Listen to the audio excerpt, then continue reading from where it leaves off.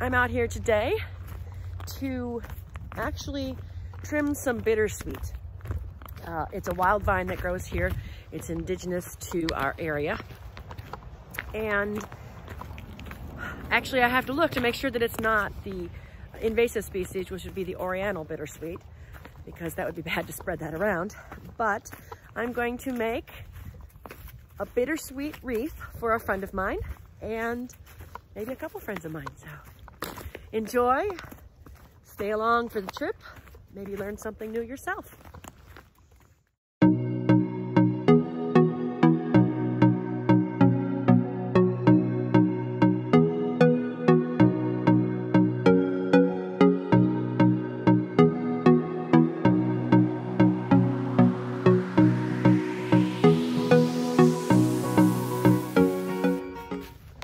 Good morning, my friends. Wow, I'm out to the park today and they've done a few improvements here. They put a gate on the far end of the parking lot so people aren't just here loitering. We had lots of problems with, I think, maybe drug transactions out here, or people smoking or doing things they're not supposed to do, and trash dumping. It's a big deal. So they put some new gates at the front of the parking lot and they reset the gate in the back, which is really nice, or they put a new post. I'm not sure which one it is, but I really appreciate that because I use this park a lot. I love this park. Looks like they came out and put some gravel down here on the roadway so it's not so muddy to walk on. It's a beautiful day here in Michigan. The sun is out. When I pulled up, I could hear a jay calling. I could hear the female cardinal making some noise. All sorts of great things. I hear mallards on the pond. Just saw a little black squirrel run across the trail up here. I hear something else over there. I'm not sure what it is, but it's really great to have all these wild critters chirping and making noises. I really appreciate that they put the gravel down on the road. It makes a big difference here. It used to get so muddy. This park is used for a lot of mountain biking, and they put a lot of mountain bike paths in, but it's used by a lot of hikers as well. So when you come back here in the spring or the fall after we've had the rain, this main road to come in is really wet and mucky and has holes. So the gravel's made a big difference. All right, I know that the bittersweet is down the path here a little bit. There's quite a bit that I saw. The best way to find the bittersweet. It's on two parts of the trail up here. I can't remember, the trail kind of splits. And I can't remember if it's on the side I'm on now, or if it's on the wider trail, or I should say the easiest access. I'm also looking for a piece of really dry, funky wood for a project, and you'll see that later too. I'm just not finding what I want there, but I think it'd be really cool to have. Can you see that? Oh gosh. There are hundreds of them out there. So the biggest challenge is that the native bittersweet, which is okay to harvest and use, has a smooth branch, where the Oriental bittersweet has small thorns on the branch, and we don't want to collect and spread those seeds. So I'm gonna see what I can get for some bittersweet. I see some right there. I wonder if I can get to that one. That's a nice spray. And I will see if I can get to it. Oops. Big hole.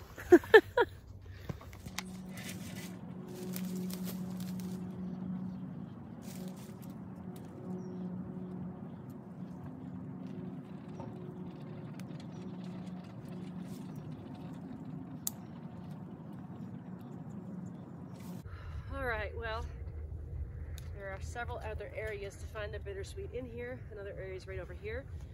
So let's go see if we can find another good collection of it.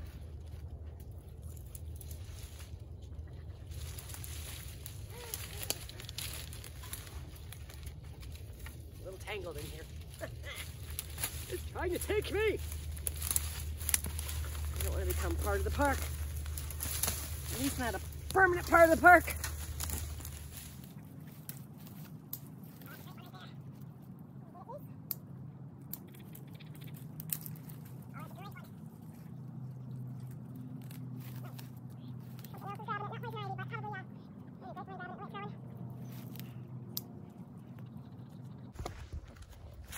So there's my basket, you can see.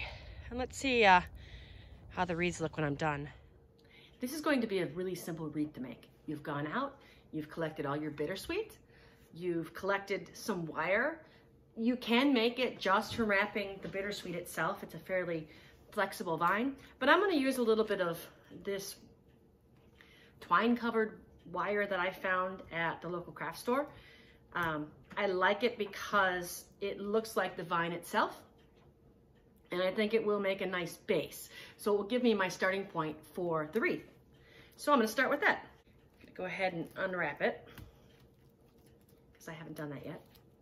My cat's over here trying to get involved with the video, so we'll see. Dexter, get down. Take the length of wire that you want.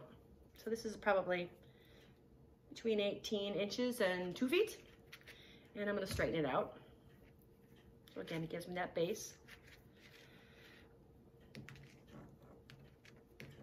I could have used floral wire for it, but chose this wire instead because I thought it looked a little more natural.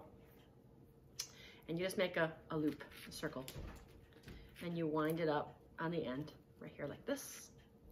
And the same thing on the other side. And again, just make a nice circle shape like that. All right, now we can take our bittersweet, and I'm going to take pieces. There are some bigger pieces in here, but I'm going to start with smaller pieces and see what I get out of it. I may be using more of the wire to wrap it, but I want to see how it looks as I'm going to start to wind it around. And I'm just going to take the bittersweet, if I can get it apart. All right, I'm not going to start with that piece. That piece doesn't want it to come apart, so I'll start with this piece and see if I can't get this to wrap around. I can.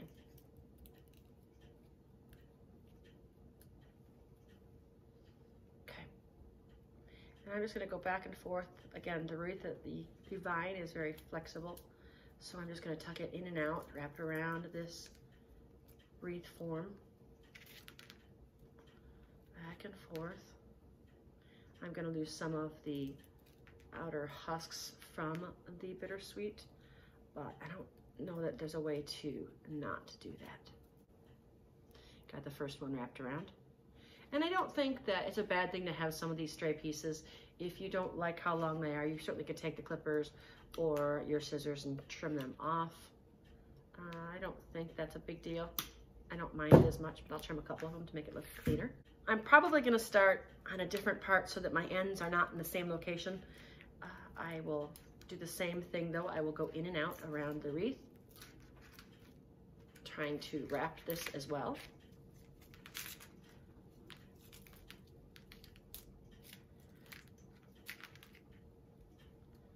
And if you find that part of the vine doesn't want to stay, you just bend it back yourself. And again, any twigs that you don't like, go ahead and trim them off.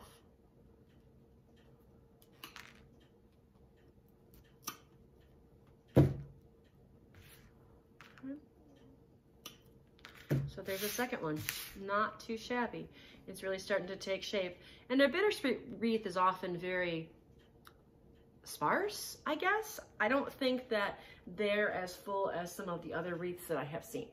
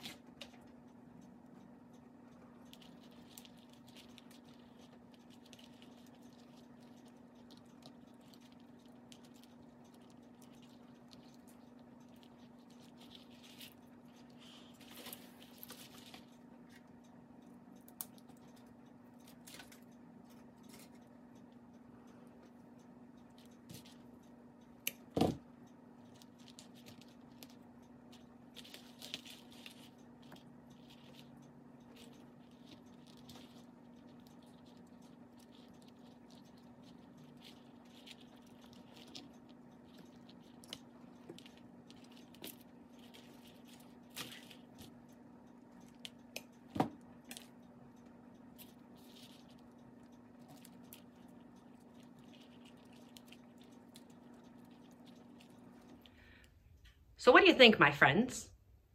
Is it full enough? Would you add a bow? Maybe some jute? Maybe build it on a grapevine wreath or some other type of wreath base? I think this was the easiest way to go. It's free, it's cheap. I only bought the wire, and I probably could have made do with florist wire, but I really liked that this wire is hidden within the wreath because it looks much like the vine itself. So take some time this year, go out, enjoy nature, find some bittersweet yourself, and make your own wreath. If you do go out and harvest your own bittersweet, and then you make your own wreath, please share it with me. I'd love to see what you guys do. I think this is a great little gift. I think this is a great little project for the winter. It doesn't take a lot of time, and it's a great way to get out and enjoy nature. Thanks so much, everyone. Have a happy holiday.